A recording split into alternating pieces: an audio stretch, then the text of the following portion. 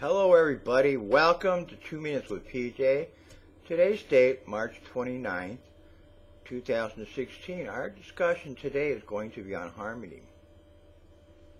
In Romans 8:27, and the Father who knows all hearts knows, of course, that the Spirit is saying as He pleads for us in harmony with God's own will. Romans 15:5. May God, who gives patience, steadiness, and encouragement, help you to live in complete harmony with each other, each with the attitude of Christ toward the other. 1 Corinthians 1:10. But, dear brothers, I beg you in the name of the Lord Jesus Christ to stop arguing among yourselves. Let there be real harmony so that there won't be splits in the church. I plead with you to be of one mind, united in thought and purpose. 2 Corinthians 6:15. And what harmony can there be between Christ and the devil? How can a Christian be a partner with one who doesn't believe? 2 Corinthians 13:11.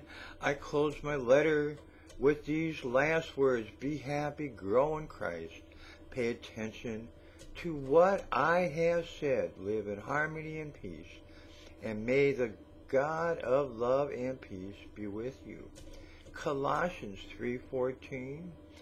Most of all, let love guide your life, for then the whole church will stay together in perfect harmony. God knows those in harmony with His will. He is patient, steadiness, and encourages us to live in complete harmony with Him and each other. We need to stop our arguing among ourselves in the name of Jesus and reunite in one mind, thought, and purpose. Through Jesus Christ, we can live in harmony and peace. God's love will be with us. The church needs to stay together in harmony.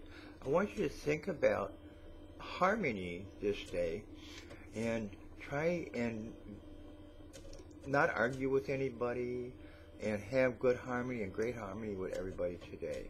God bless and have a blessed day.